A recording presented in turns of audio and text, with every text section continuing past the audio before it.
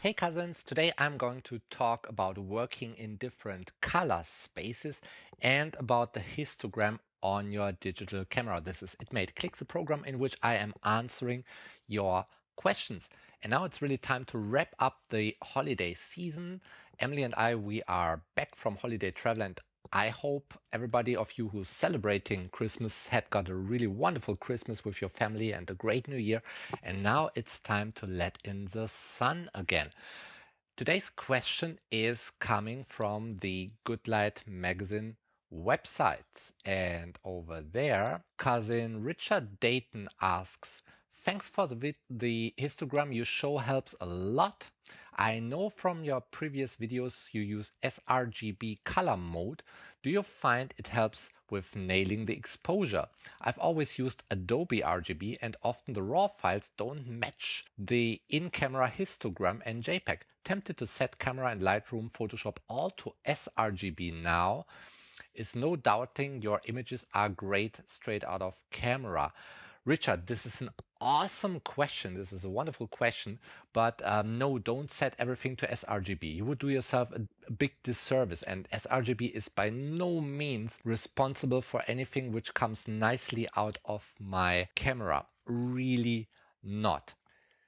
The thing is, I use the RAW format. I always shoot in RAW if I can, of course, with my DSLR anyway, with my mirrorless camera. Let's pull up this one over here. I shoot RAW and JPEG. Yeah, and I've got a RAW file and a JPEG file. And yes, of course, the histogram of the RAW file is different from the JPEG histogram. However, the thing is, the dynamic range, and over here we see the dynamic range. The dynamic range of the RAW file is naturally a little bit bigger than the JPEG format because it got a higher resolution, which means if I nailed the exposure of the JPEG file, then I definitely nailed the exposure of the RAW file, which was the foundation of the JPEG file, right? So my camera will show me the histogram of the JPEG file, right?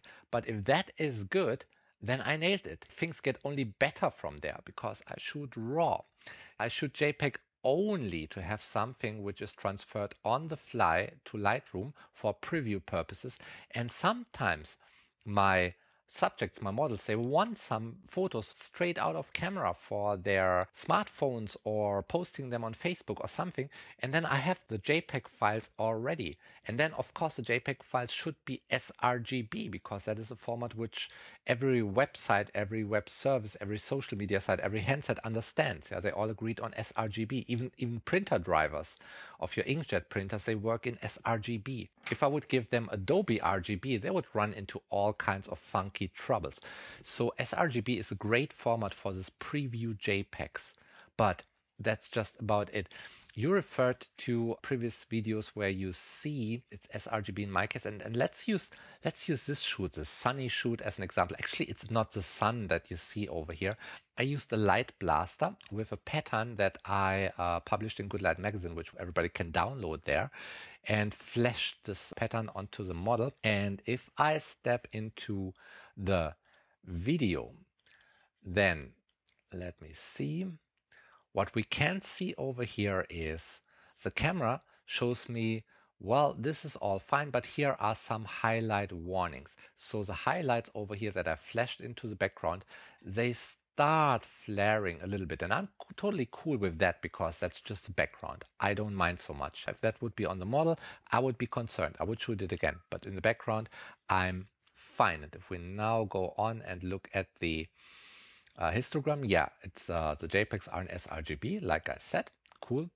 Over here we see there are some blacks which are her hair, but they don't quite kiss the edge of the histogram, so they still have some details. And then there are all kinds of midtones like her body and so on, and highlights, the walls. And there's a lot of pretty bright areas which are the stripes, but nothing that really kisses the blown out whites. So according to this histogram, I nailed the exposure. The only thing is there are some blown out highlights according to the highlight warning.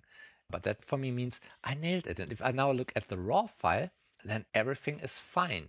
If I go to develop mode and switch on the highlight warnings over here, I don't even get them. Yeah, there are no highlights blown out in the raw file. Everywhere is still detail.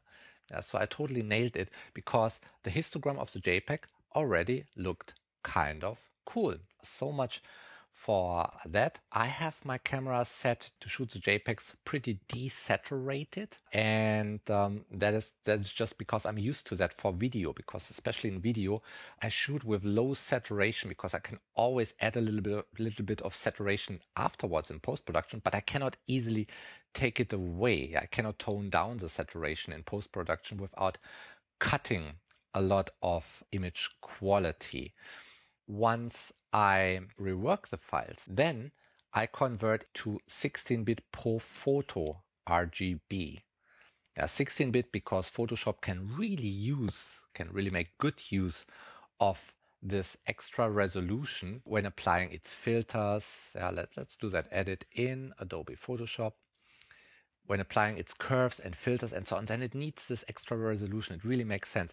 And it can make totally great use of the extra large color space like ProPhotoRGB. Let me see if I can bring up the color space over here.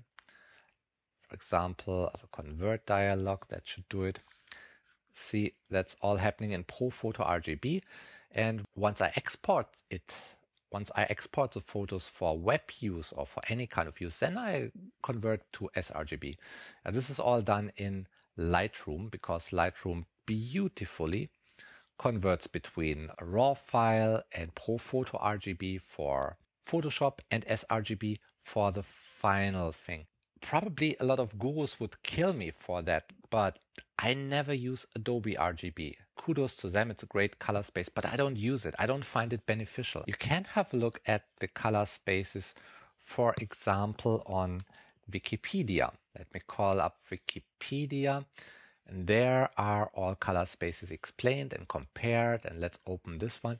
You see, there's sRGB, which is a smaller color space, and then there's Adobe RGB, which is slightly bigger. And I would say if you have higher color resolution, if you're in 16 bits, then yeah, you can make use of Adobe RGB. But why should I? I can make use of ProPhotoRGB, which is much bigger, which is really cool, and 16 bits are totally enough to cover this big color space. And Photoshop, like I said, the filters and the effects, they can make good use of it. So I give it to them. So I work in ProPhotoRGB always when I'm retouching. I never use Adobe RGB. And yes, kill me for that, but it's the way I do it. I even do it with JPEGs. Yeah, let's say when I have a JPEG from my iPhone like this one, then once I rework it in Photoshop, I also go to ProPhotoRGB because why not? I mean, this is probably also a statement some retouching gurus will kill me for, but you know, I know what I'm talking about. Let's edit this in Photoshop as well. Edit it with LightRoom adjustments, whatever. And there we go. And if we now have a look at the color space, there we go, then it's in ProPhotoRGB and it's in 16 bits. And why that? Well, because Photoshop can make use of it. Trust me, when you apply curves and filters, then it makes good sense. Yeah, just convert it to 16 bits straight, like you see over here.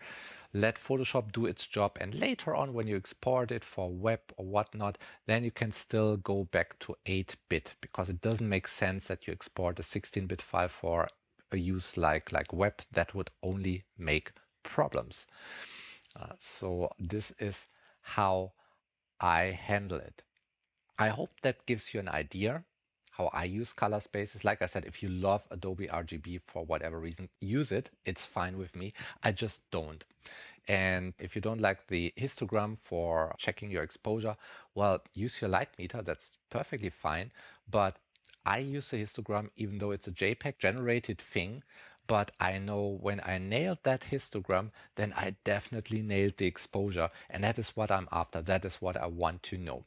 Alrighty, with that said, have a lot of fun with whatever you use. And for that, like always, I wish you good light.